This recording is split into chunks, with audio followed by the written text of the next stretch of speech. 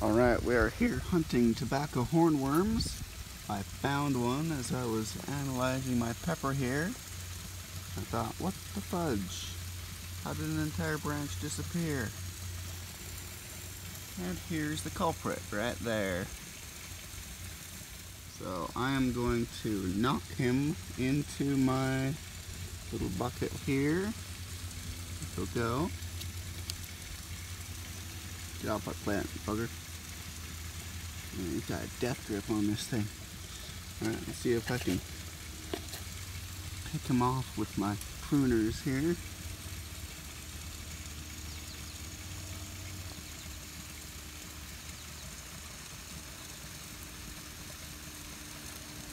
No, he's not gonna go willingly.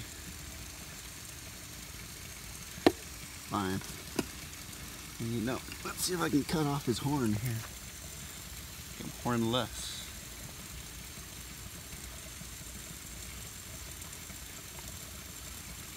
Oh, look at that. He's dripping something. I probably don't want to get that on my skin.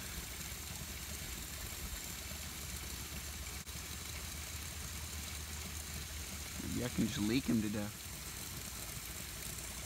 Alright, he is still leaking a little bit here and there.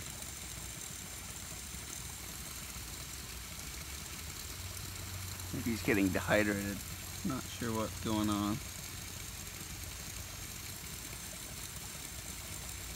Alright, time for you to come off. Get off.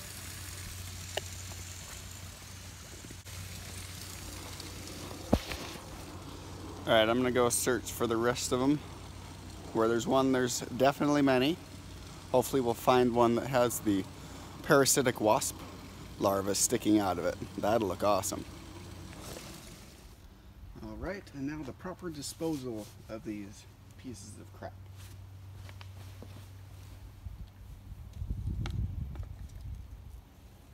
Put them on our altar here. Here we go.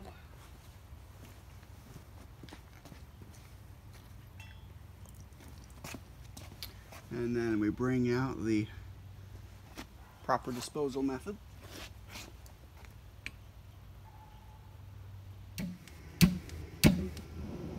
There we go.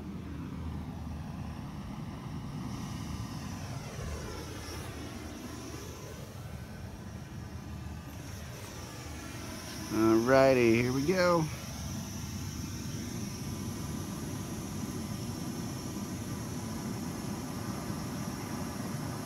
That's why they call it tobacco hornworm. They bleed tobacco juice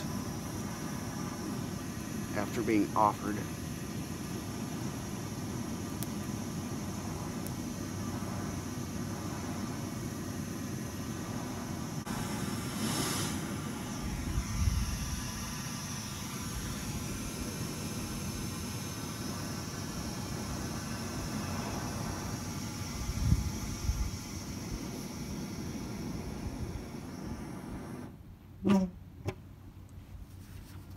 And there we have the proper way of disposal.